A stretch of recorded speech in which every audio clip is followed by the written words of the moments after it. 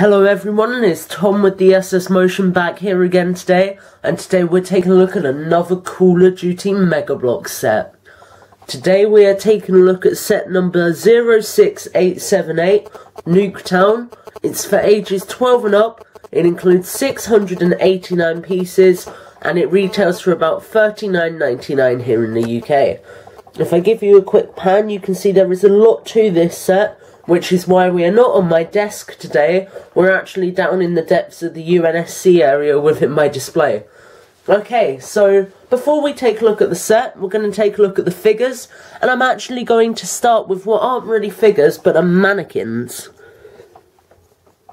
So we get two of these Nuketown mannequins, one female mannequin, one male mannequin, representing nicely the mannequins on the map, and these can actually peg onto blocks, as you can see there, so you can actually attach them to something quite nicely. As well as the two mannequins, we get two figures. We get one figure in a brown kind of bomber jacket,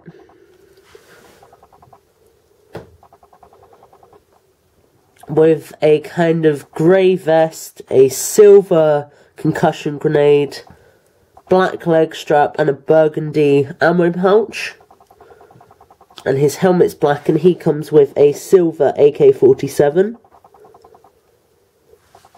And we then also get this guy, who's actually very cool, I like him, who comes with a green upper body and tactical camo, which is what I believe the name for this is. Sorry, that's pretty poor grammar. We have the nice helmeted head. This is probably my favourite of the head sculpts we've got so far. A tan coloured scout vest with a, I think that's a kind of browny ammo pouch, and that's actually on the wrong way, so if we twist that round, there you go. Then black trousers with a burgundy leg strap, and a black knife. And he includes a black sniper rifle. I feel as though the sniper rifle was used a lot within last year's summer wave to kind of compensate for the fact that that was the first time it was introduced, because it's been used frequently since then. So taking a look at the set itself, we'll take a look at it in order of build, I will say, in terms of the two main parts, but we'll take a look at all of the smaller elements first. So firstly, we get this small street sign.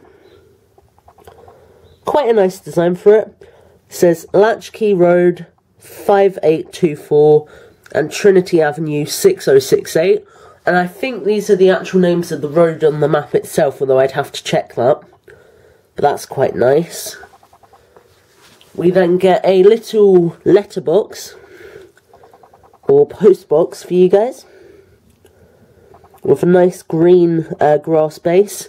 And this, as you can see, actually has two printed blocks that say Masons, so that's a very nice detail. I'm not actually sure if that's a detail that's there on the map itself, but that's nice regardless. We then get a small wooden fence, which is quite nice. It's not really important, it's just nice to have it as an additional aesthetic piece. I mean, you could build it up there on the house to add some extra detail to it. Just things like that to really add more depth to the structure. We then get this nice Nuketown town. This is Nuketown Sign. This is very symbolic. A lot of nice detail here. These are actually pieces of COD that are secured into place. Get some nice rounded balls on the top. A Fallout Shelter printed piece. And all the nice printed details that you really would come to expect from a Call of Duty set. And then lastly, for the smaller elements, we get this small barbed wire tank trap, which is very nice. As you can see, it stretches nicely. Can balance it fairly well. It doesn't stand all that great, but it is an accurate look to the kind of barbed wire defences that would have been used in the time era that this set is set in.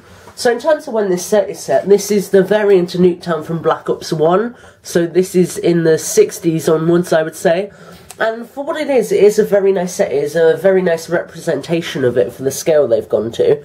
Before we take a look at the house, we're going to take a look at the tower. So you can see here this nice freestanding Nuke countdown tower. It's very nice. A little bit of space up here to display a figure. Some nice framework throughout. Unfortunately, a lot of the pieces on this were missing to finish mine off.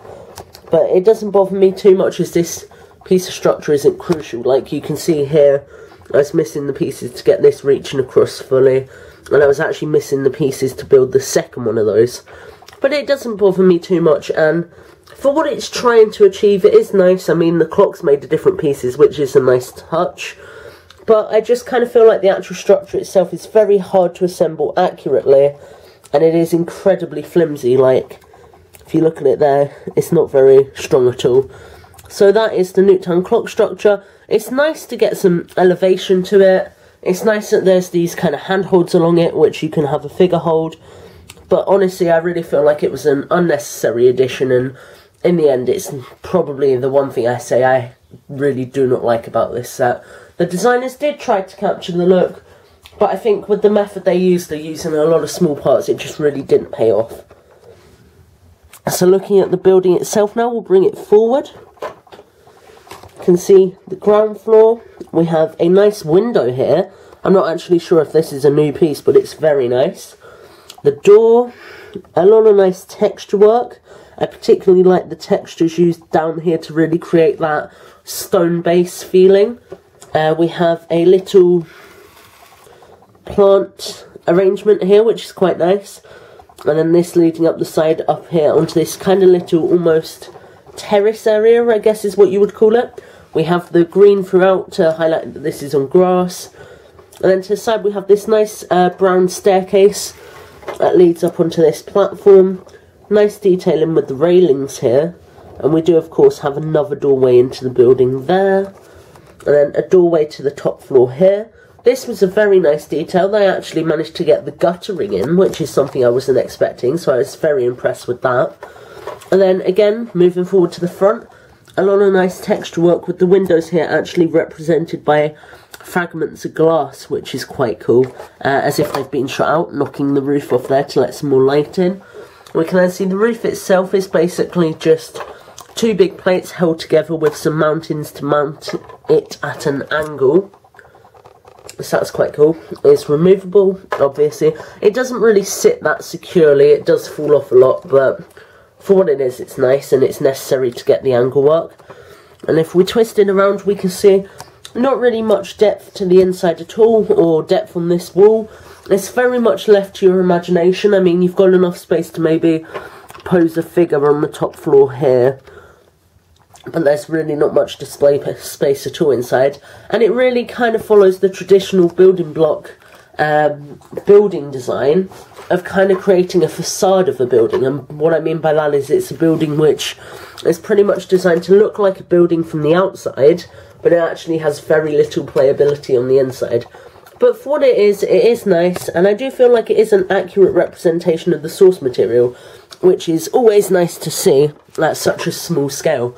So we will line everything back up in the shot for you, and I will give you my final thoughts on the Nuketown set. So, as we line all the elements up, you can see there are a lot of different elements that we bring into play here, which is very nice. For the price that you pay, which is £40 approximately, it is very nice. You do get a lot of nice different elements with it, and it is nice to get a building. The mannequins are quite cool, and there's a lot of different elements which really do go into it to bring it to life as a faithful recreation of the map itself. Would I recommend the set? Is difficult. I think it is a very nice structure. It's definitely worth picking up if you can find a way to fit it into something like a city mock. But overall, I'd say you're not missing out if you don't buy this set. Don't get me wrong, it is a very nice set, but I think flaws with things like the clock tower do kind of weigh it down a little bit. That said, it is fantastic value for money with all you get. It really does have the stage presence of something a lot bigger than it actually is. And I do feel like you would be making a worthwhile investment by buying it if you want something you can display a few figures around. Don't buy this as a house that you can display figures in. if you're buying it as a scenery piece to have in the background, then by all means go for it. It's definitely worth it. So this has been another review with me, Tom, from TheSSMotion. I hope you've enjoyed this one, guys. I have had this set for about a week, so I'm sorry it's taken so long to get the review out. I've just been quite busy because I've got GCSEs coming up now, so it's really starting to break down into the revision like crazy, basically. But with that said, this has been a review with me, Tom. I hope you've enjoyed it. Please remember to like, favourite and subscribe. And as always, guys, I hope you have a great week.